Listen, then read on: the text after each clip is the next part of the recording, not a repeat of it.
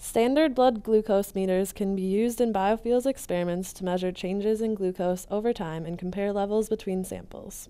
Because the meters are designed for blood rather than biomass, they are effective at detecting relative changes in glucose levels over time, but not as accurate for measuring absolute glucose levels. For more accurate measurements, you can use a calibration curve from standard glucose solutions. From our experience, the True Balance meter is the most reliable meter for this lab. If possible, allow the particles in the sample to settle first. Use a micropipetter, eyedropper, or similar to take a small sample of around 50 to 100 microliters from your tube. Try to sample only the solution and avoid sucking up biomass particles, which can affect the reading. Place the droplet on a piece of wax paper, a petri dish, or inside a small beaker or similar. Drawing a grid with labels on the wax paper or parafilm can help organize your samples.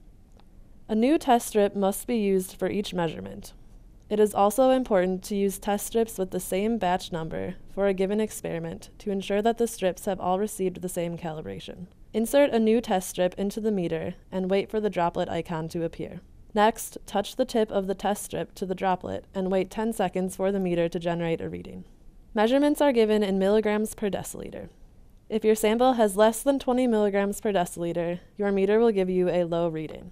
If your sample has a glucose level above 600 milligrams per deciliter, you will get a high reading or sometimes an error message. You will need to use a dilution technique to estimate the glucose concentration. A simple method is to add an equal-sized droplet of water to your sample droplet. Mix by either gently stirring with your pipetter or by tapping the wax paper several times. Take a new reading on this diluted sample. Repeat the dilution process until your reading falls within the range of the meter. Estimate the actual concentration by multiplying your observed reading by the dilution factor. If possible, repeat this process with another sample and take the average.